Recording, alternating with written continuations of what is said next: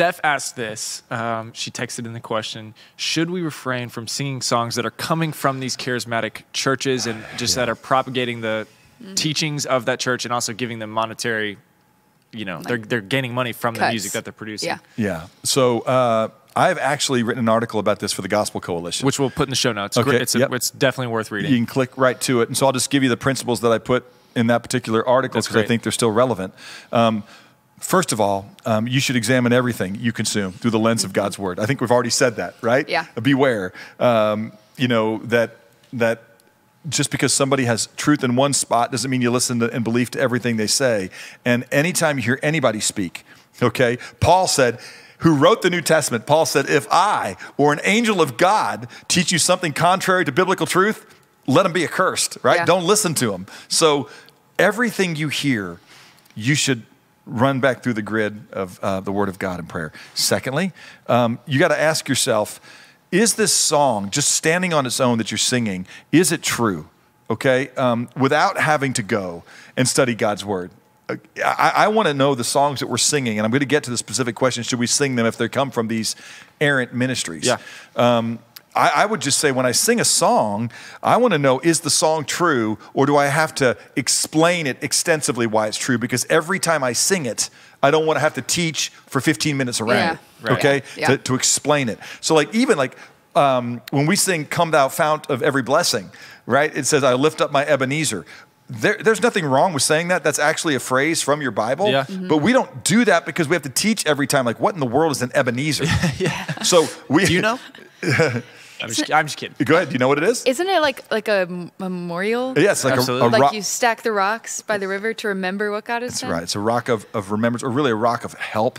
That's what exactly what God has done. So I lift up my monument to the help that God has given me. So there you go. Yeah. Okay, but most people don't know that. I don't have to teach it every single time that I sing it, right? And so, I think you want to ask yourself, is the song clear? Right? Because even if it's not contradicting truth, I don't want to have to teach a sermon around every song. The song itself should be true. Thirdly, is it possible to separate the truth being sung from the errors of its association? So I don't know anybody who says we shouldn't sing It Is Well With My Soul. Do you guys know who wrote It Is Well With My Soul? Oh, man, No, you should. But you will one day when you study this a little bit more. Horatio Spafford.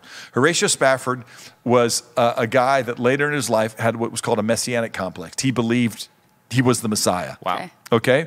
I just mentioned Come Thou Fount of Every Blessing. Yeah. That was written, and the guy that wrote Come Thou Fount of Every Blessing later became an apostate. He actually didn't just say, I was prone to wonder. He wandered away.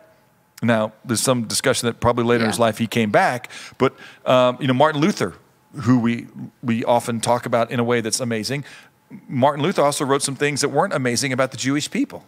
So should we sing A Mighty Fortress Is Our God? Okay, so what I would just say is, sometimes you got to ask yourself, is it possible to separate the truth being sung from the error of its associations?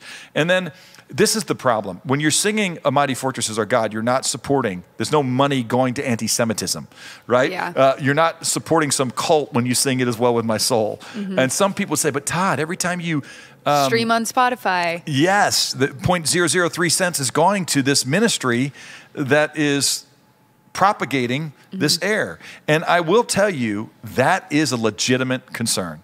And to those individuals, so we have not made the decision to never play a song from a ministry that we don't agree with everything about it. First of all, I don't have the time to go through every single song and go, where'd this come from? What's their pastor believe? And what's being taught in that church? That would be exhausting. Okay? And so it's easy to pull out Bethel because certainly it's a place that is of some renown right now.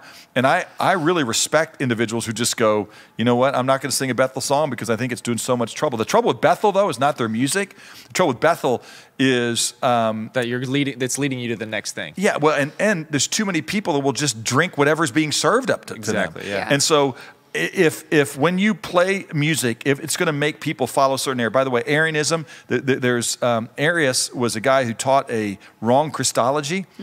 And he actually was a really good lyricist and a really good poet and melodicist. He wrote good music. And so he would propagate his error through songs that he would write. And that's part of how Arianism spread throughout the early church. And so there are some songs that we will not sing from certain places, but we have not come to the conclusion that we should never sing them. And I really respect people who go, it's a matter of conscience for me. We'll never sing a song from X, Y, or Z.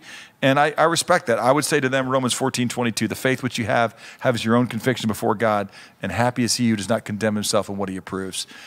If I thought us singing a song was going to make people more likely to listen to everything from the church that it came from, I would say we're just not going to sing it. It's why, by the way, Watermark is starting to write a bunch of music. Yeah. Let's go. And so Can't wait. we're going to do a live recording here. You can come to Dallas and be a part of our live recording here at the end of May, assuming that the Lord is going to allow us to all gather in settings greater than 10 Send some without prayers up. social distancing. Send some happening. prayers up. Yeah. That's right. So because there's some amazing songs that are going to come out, and I will tell you, we're praying every day, God, search us and know us and see if there's any hurtful way in us and anything that's not a part of your everlasting way. And so we believe the songs that we're going to sing stand on their own, and we think it's going to trace you back to some real truth if you follow all of our theology. And is there time that we're going to do this on Watermark TV where you're going to get little glimpses into that? Yeah, actually, there is in the days ahead. But folks are going to watch this on YouTube long after Watermark TV is probably potentially Fair. gone. Very so true. you can stream it on Spotify very soon. It's coming. It's coming. We're out of time. We are. What are we talking about tomorrow, Coop? Tomorrow, we're just going to answer questions just generally around the church and maybe hurt from without and hurt from within the church and answer questions around that. How to handle persecution from without and persecution from within if you faced it. Absolutely. Wow, Yeah. great Thank stuff. you guys for joining us today, and Hag Dow. Get a hold of me, Have Have a Aquafina. great day. Have a great day of worship. Smart Water, I'm here for you. Don't let the Sani Fiji. take your product placement. See you guys. Hag Dow.